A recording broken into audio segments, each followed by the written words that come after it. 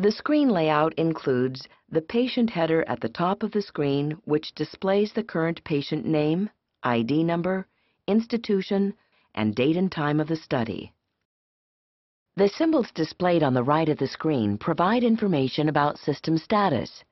There is information on the exam type, transducer, AC connected, battery level, and a number indicating the amount of internal storage remaining. The system meets the AIUM standard by providing a continuous display of the mechanical index. When the image is frozen, you can select a frame by scrolling with the gain knob, touchpad, or arrow keys. This number indicates the frame displayed.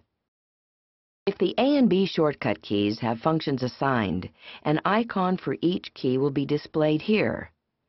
If a USB memory stick is in use, a USB icon will be displayed to indicate it is active.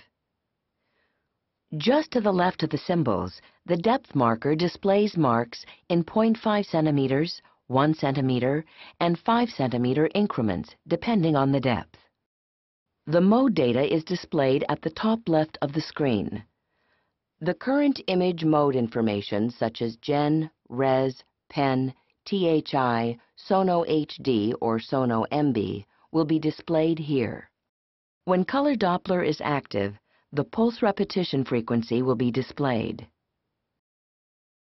When pulse Doppler is active, the pulse repetition frequency will be displayed, and information regarding the angle of the ROI box, the sample line angle, and the sample volume size will be displayed.